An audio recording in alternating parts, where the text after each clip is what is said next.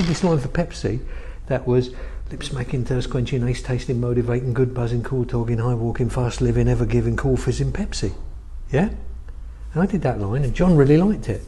So we did that and John put it on the end of all the, because I didn't know it was any good or not, I just knew it was, nobody had ever done anything like it. And John said, that's what I like, no one's done it. So he put it on the end of the ads. And then I wrote this script where a young guy, we were trying to get people who were like 13 years old to switch to Pepsi. The age at which you choose a brand, they told me, was around 13.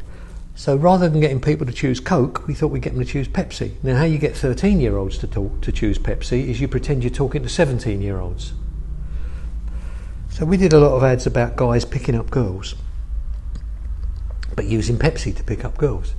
So we had this ad about a guy, a sort of a skinny geek, going over to a blonde in a bikini and saying to her, look, I hope you don't think I'm trying to pick you up or anything, but you look like the kind of girl I could talk to, so I brought you this Pepsi to come over and just to talk to you.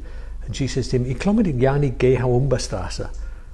And he looks at, like, she's Dutch, she can't speak a word of English, so she looks at the camera and I thought it should have been a little look like that to camera, but John had done it like that, looked like that, and I thought it was really fucking embarrassing, that one. And he hadn't taken me on the shoot. So anyway, John had shot it with this way over the top reaction that I didn't like at all. And he hadn't even asked me on the shoot because he was the creative director. He was not only the director, he was directing it himself, but he was the creative director. He didn't even ask me on the shoot. And I was furious. These are my scripts, my strapline, and I haven't even been asked on the shoot. I'm only a junior. I'm a real junior. So I went over to the pub and got drunk. And John came into the pub and he said to me, oh, have you seen the Pepsi films?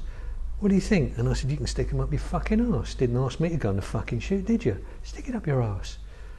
And he fired me, which is fair enough. I was only a junior. But luckily enough, on Monday, he took it back and he said, look, we probably both did something wrong there, so let's just skip it and carry on. And he was really good. He kept me on a lot of times when he shouldn't have, between the drink and the drugs and all different sorts of things. I was a junior and totally out of order. But he thought the work I was doing was worth it. So he kept me on. You've got to make sure, if you're going to do that, you better be doing work that's fucking worth it.